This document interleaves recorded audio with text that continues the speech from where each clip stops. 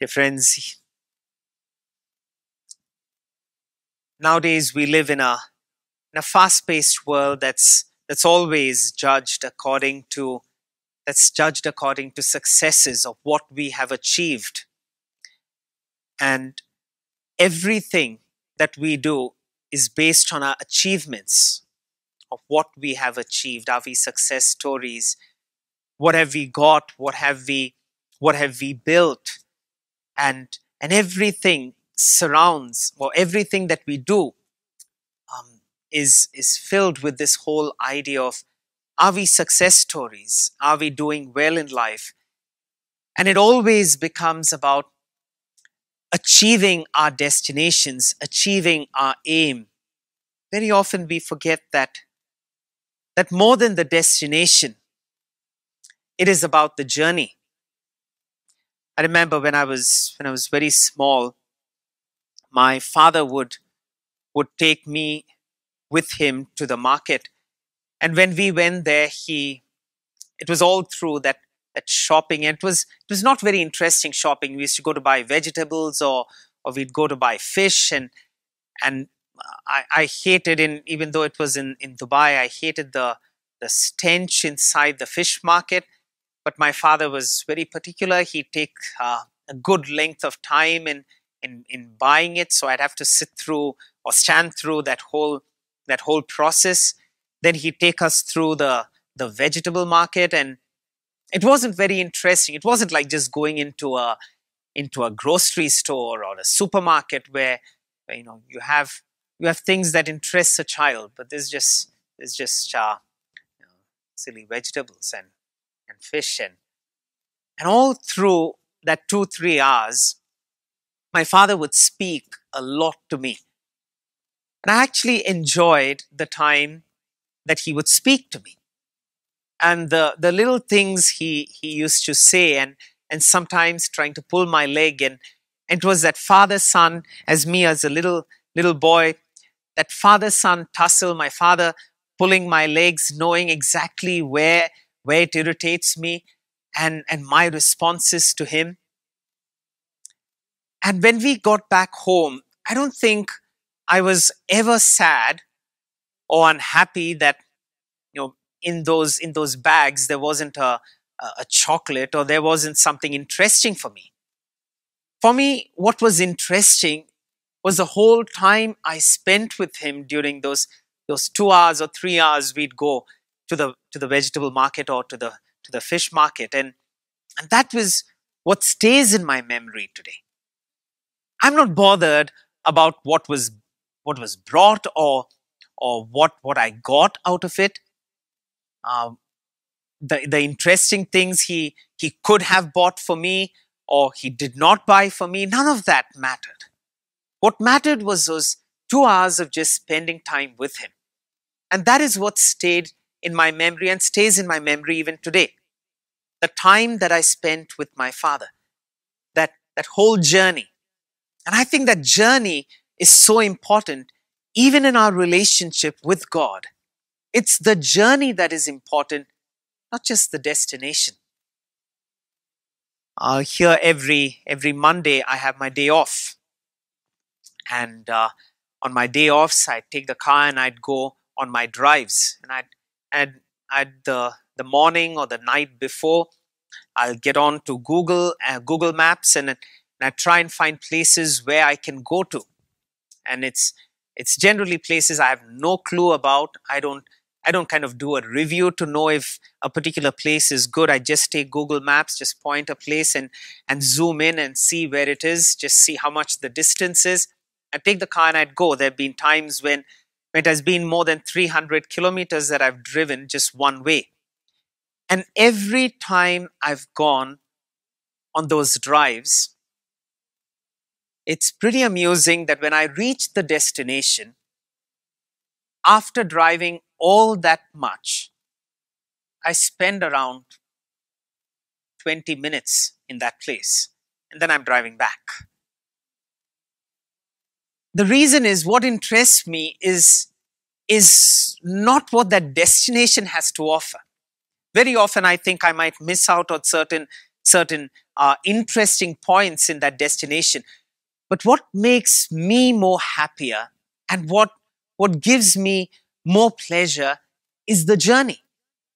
And what I do during that journey, the hours of driving and the what I do during that journey, maybe a call to my parents, or maybe just the time I spend praying when I'm in the car, or the things I'm reflecting about, or even the little things that I see. I remember once going to a place, and on the way I stopped, and there was this it was near the beach side, somewhere close to the beach side, and there was this elderly couple. They must have been 80, 90, I don't know, but the two of them holding each other's hands and walking. It was a beautiful sight. There's no one around, just the two of them walking towards the beach. And she was so slow with her walking stick in her hand, and she was so terribly slow. And him holding her hand and taking that time to be with her as they are making their way towards the beach. On that whole trip, that stuck in my mind. That kind of enriched me. I don't even remember where I was actually going. I don't even remember anything about the destination. But I remember this because that touched my heart. And very often, it's the journey that is far more important than the destination. And I think in a world today where everything is about achievements, and we are judged by achievements, and we are measured by achievements, it's good to ask ourselves, are we people of the journey, or are we people obsessed with the destination? Because with the craving to, or with the obsession to get to the destination, today we are ready to go to any length of experiences, any length of measure, as long as I get my destination. It could be the right path, it could be the wrong path, it doesn't matter as long as I get to my destination and what I get out of the destination. When we put the destination as our end point, we forget that there is a journey in which Jesus has so much to teach us. We don't become what God wants us to become by getting to the destination.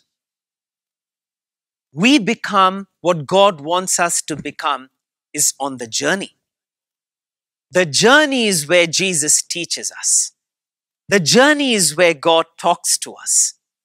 The journey is everything. In the Bible, we read about Moses. Moses came from a background where he grew up in the Pharaoh's palace. He had everything for him. He got everything in a platter, but everything was messed up in just one insane moment. When he sees a Jew is being abused and he's angry and he slaps the soldier who falls dead. One insane moment. And everything that he had on a platter and everything that was easy for him, suddenly everything changes. He's made to run away. He's now in the wilderness. He has nothing to lean back onto. He's taking care of his father-in-law's sheep. That means staying with his father-in-law as well. Has nothing of his own. This is the Moses who comes across the burning bush. God meets this man, not a man who has achieved great things, not a man with power, not a man with possession, not a man who has a great history to talk about himself, not a man with great credentials, but God meets a man who is broken. God meets a man who has nothing to lean on to. And it is this Moses that God speaks to, and God says, "Come, I will take you on a journey." And that journey is not going to be alone. Moses is told, you will lead the people of Israel from slavery in Egypt. And God gives a beautiful destination, a beautiful description of the destination in Exodus chapter 3, verse 17. In Exodus chapter 3, verse 17, God describes it and says, "It will be a land of milk and honey." We read in Exodus chapter 3, verse 17, "I declare that I will bring you up out of the misery of Egypt to the land of the Canaanites, the Hittites, the Amorites, the Perizzites, the Hivites, and the Jebusites, a land flowing with milk and honey." Now God's given this beautiful description of the destination. And Moses, with no great credentials, starts out on that journey with Yahweh, with God.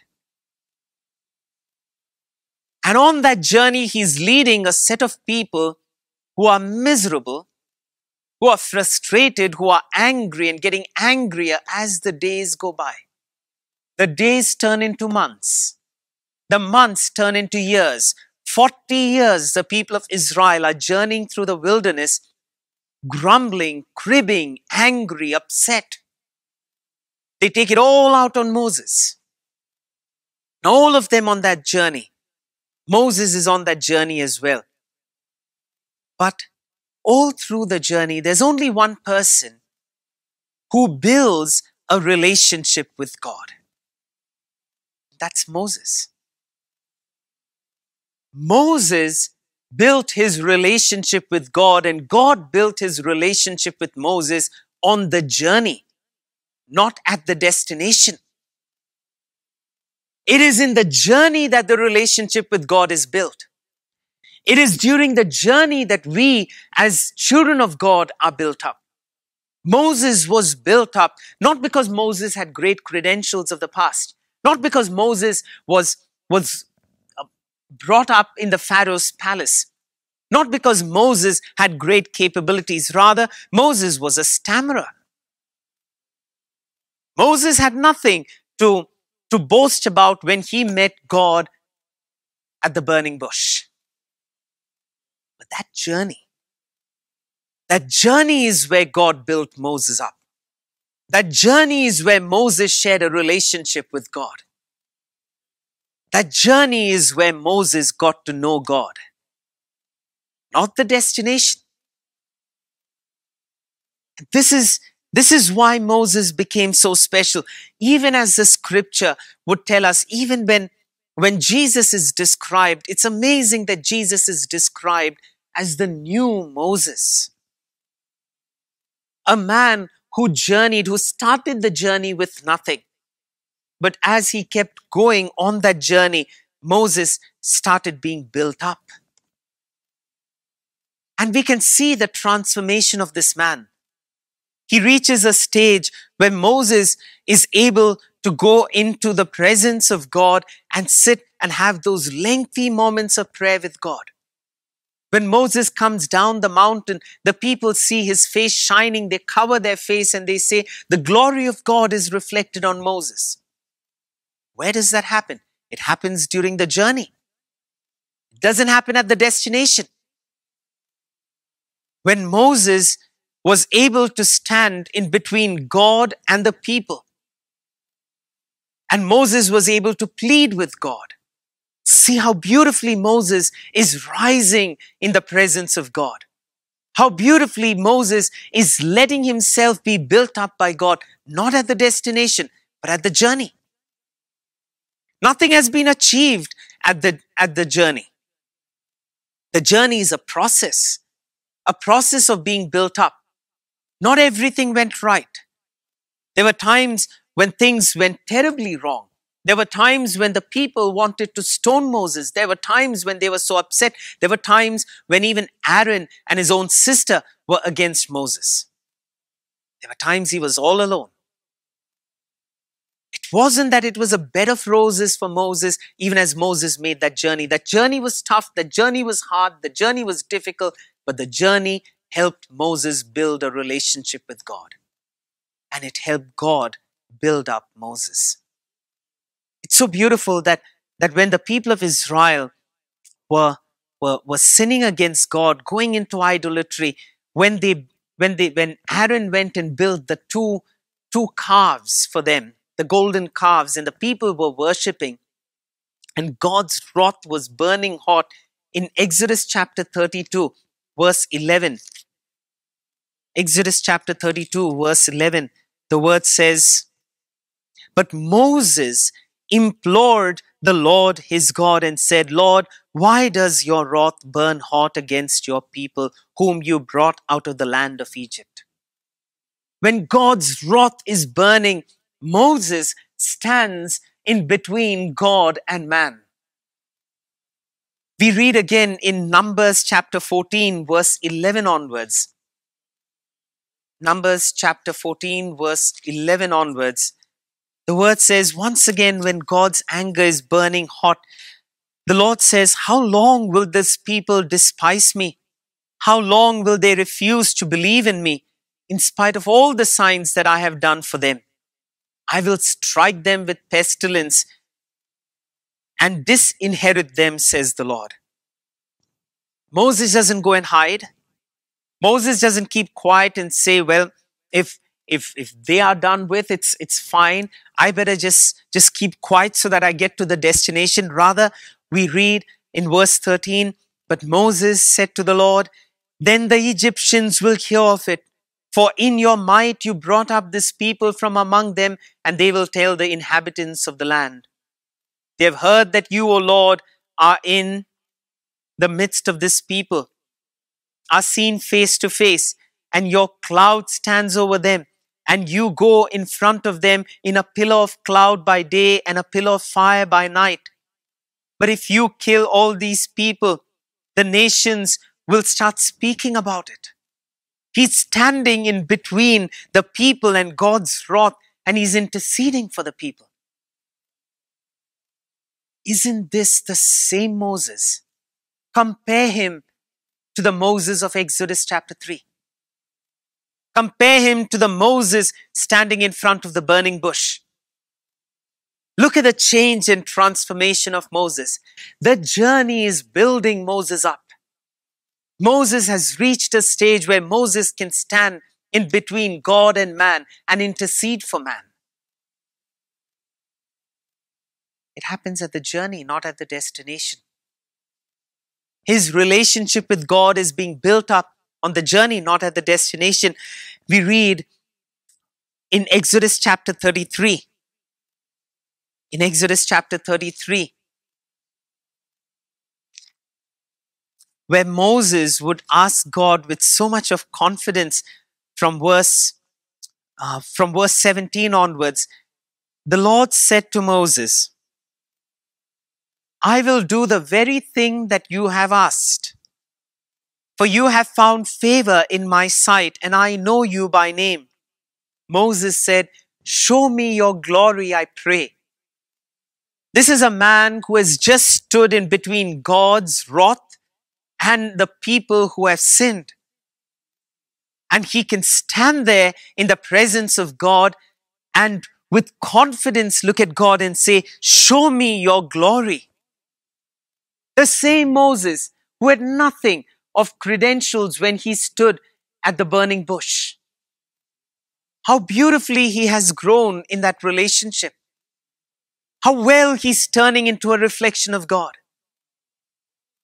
How beautifully he's turning into a child of God. The destination did not make him that.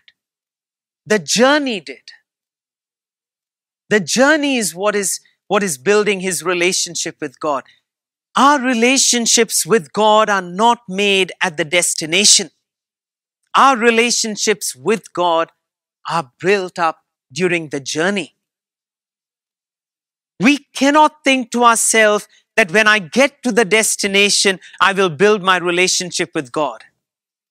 When God answers my prayer, I will build my relationship with God. Because God blessed me with a good job, I will build my relationship with God. Because God touched my family, I will build my relationship with God. We cannot build our relationships with God at the destination. The relationship with God is built on the journey. Falling in love with God happens at the journey. It's amazing how the 40 years the people of Israel journeyed through the wilderness, there was only one man, there was only one person who built up a relationship with God. All the others were just the same. When they got something, when they got water coming out from the rock, they were happy. That was destination for them. They built their relationship with God on that moment, that destination. And what happened? The next time they were thirsty, they rebelled against God. When we try to build relationship with God at the destination, the first problem that comes our way, we will break that relationship again. And that is why today we find a world that says that God is not working, God is not powerful. Why is God not intervening? We are having the COVID-19, the economy is crashing. There are people whose lives have been taken away, people who are sick, families who have been ripped apart, and we think to ourselves, God's not intervening. There's a world that says God's not intervening, God's not doing anything. Then why worship God? If we are trying to build a relationship with God based on the destination, this is precisely how our reaction is going to be. Like the people of Israel, we can journey 10 years, we can journey 20 years, we can journey 40 years, we can journey 70 years trying to build a relationship with God at the destination, and yet we will fail in our relationship with Him. And when we fail in our relationship with Him, never will we be built up. Never will we reflect God. Moses, so beautifully, if you go through Exodus, a man who was so ordinary became so special. To the extent that in Exodus chapter 33 verse 11, it says, Exodus 33:11, thus the Lord used to speak to Moses face to face as one speaks to a friend. As one speaks to a friend. The Moses of the burning bush is now speaking to God, and God speaking to him like he would speak to a friend. That happens on the journey. It's good to ask ourselves, on our journey, are we looking to build a relationship with Jesus? Maybe we might not get to the destination. We need not always get to the destination. Moses never got to the destination. Moses never reached the promised land. As the scripture would say, because of something that Moses did, which is not very clear. It could be the waters that came out of the rock. It's not clear why Moses was precisely not allowed to enter into the promised land. Moses didn't reach the destination, but that didn't take anything away from Moses. Moses didn't need the destination to be built up in God. Moses was built up in God during the journey. Let us not be people who are waiting for the destination to build a relationship with God. Do it at the journey. Moses' life was not a failure. And it's clear because when we keep saying Jesus is the new Moses, we wouldn't compare Jesus to a person who was a failure. Jesus is the new Moses because Moses was never a failure. Just because Moses didn't get to the destination, it is not necessary that all of us on our journey and in our choices are going to get to the destination. God need not provide that to us. Just because I prayed and I started something, that doesn't mean I'm going to achieve it. I need not get to the destination. But that doesn't mean that the journey, when I prayed and started that journey with Jesus, will have nothing to offer me. I might not get to the destination, but that doesn't mean that it has nothing to offer me. The journey is what is important. The journey is what God is looking at. I might start my studies. I might not complete it. I might not get my degree. Maybe even if I work hard and if I've really tried and still I don't get it, I cannot complain by saying, why didn't God provide me when I prayed and entered into it? The destination is not what we look at. The journey is what we look at. What did the Lord teach me? How did the Lord build me up? What did the Lord give me during this journey? What did the Lord speak to me during the journey? Sometimes we can get so obsessed and our hearts can get so filled with the destination. Our eyes can get so fixed on the destination. Our hearts can be so obsessed with the destination that we miss out on everything that's connected to the journey. I remember when my father used to call me to work in the little field that we had when we came back from Dubai, and we were back in our house. We had around 5 acres of land. I wasn't a person who was brought up knowing how to do manual labor. So my father had to teach me, and he'd teach me how to do it. And he'd even after, in between my studies, he'd call me and we'd go out into the field and he'd teach me how to do things. Honestly, if you ask me, I have no idea what the fruits of my labor was. Today, when I go home, I don't look at the coconut tree and look at the coconuts on top of it and say that this is the result of the work I did around 10 years or 15 years or 20 years ago. It doesn't bother me. I'm not bothered by what that tree produced. Rather, when I look back, today I always look at the time I spent with my father. Those moments built me up. What the destination gave me doesn't bother me today. But the time I spent with my father, the time you spend with your father as you're journeying towards the destination, if you get there or no, the time you spend with your father and what he teaches you is far more important than what the destination can offer you. And that is what we hold on to. When Saul was on his journey is when Saul experienced God. When he was on his journey, that is when he embraced God. All through the scriptures we read, everywhere that people experience God, they were experiencing God in the midst of a journey.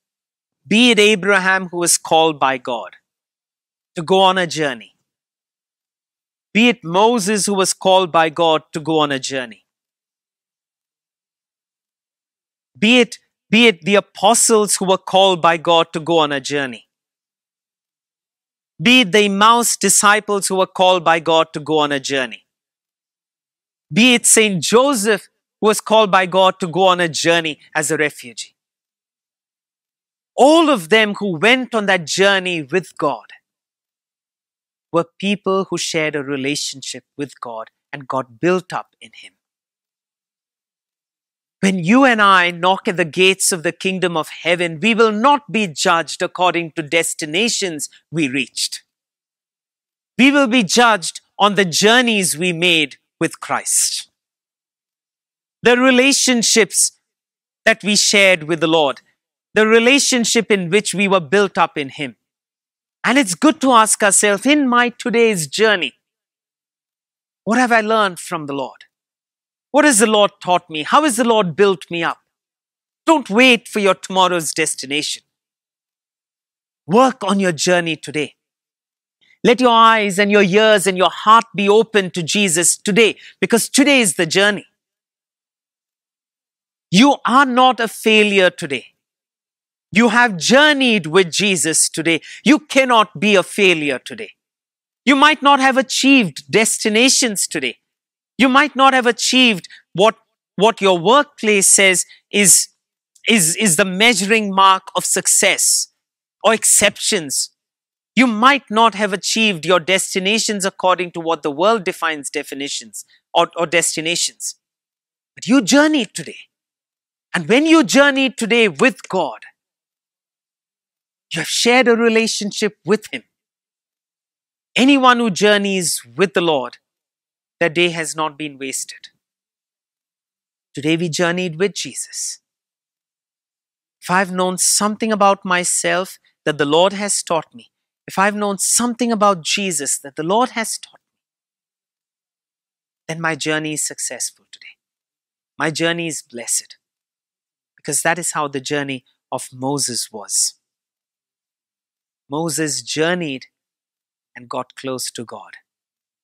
And he became who God wanted him to become. We are all called to become who God wants us to become. Journey with Him today. You might not have successes. You might not always get the perfect answer to prayer. You might pray and start a business, or you might pray and start a job, and you might not achieve everything in it. But it doesn't mean that your journey was not blessed. During that time, your journey will be blessed. The destination you achieve or no doesn't matter. But your journey matters because it's important to God. That is where God is with you. The people of Israel, many of them entered into the promised land. What happened after there wasn't that they built a relationship there in the promised land. No, rather they went into idolatry. They went against God. They forgot God. They did filth. In the promised land, they couldn't build a relationship with the Lord. Because when you reach the destination and then plan on building relationships with God, you're not going to do anything. We build our relationships with God on the journey. Today, let us pray for that grace, that we build our relationship with Jesus tonight, this day. Lord, teach me what I need to be taught. Speak to me so that I know who I am and who I am supposed to become in your sight. That should be our prayer to the Lord. Let's close our eyes for a moment. We thank the Lord for our today. We all journeying. We all have plans for a destination. We would all love to get there. Good jobs, good businesses, good strong financial foundations, good health, wonderful family, lots of answers to prayers.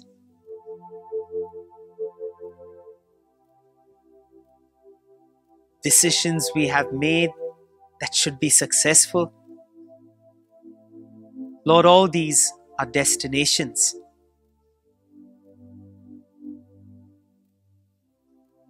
The job promotion, the dream home,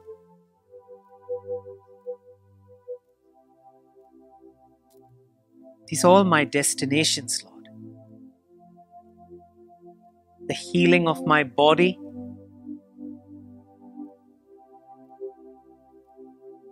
that's my destination.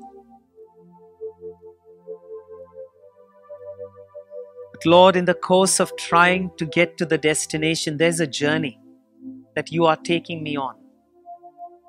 Like you told Abraham, come forth.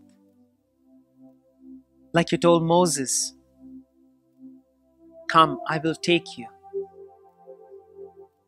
Like you told the apostles, come and see. Lord, like you walked with the disciples to Emmaus, this journey you have called me to. I do not know, Lord, if I will get to the destination. But one thing is sure, that you are there on the journey. That even like Moses experienced strife, pain, struggles, betrayals on that journey, I too might experience it. As long as you are on the journey, Lord, I know that I have an opportunity to build my relationship with you. And I give you the opportunity to build me up in your image and likeness. Lord, let me cherish my journeys. Let me not be bothered or measure my journeys based on the destinations I have achieved. But my journey itself is my blessing. My journey itself is my joy. My journey itself is my preparation for the kingdom. Because you are on that journey. Lead me, Lord. This day, you journeyed with me. Tomorrow, I will get yet another opportunity to journey with you. I look forward to that journey, Lord. Not because it is close or distant from my destination, but because that journey itself is my joy.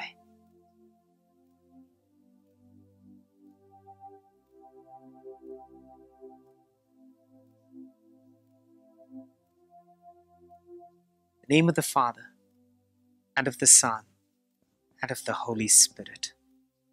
Amen.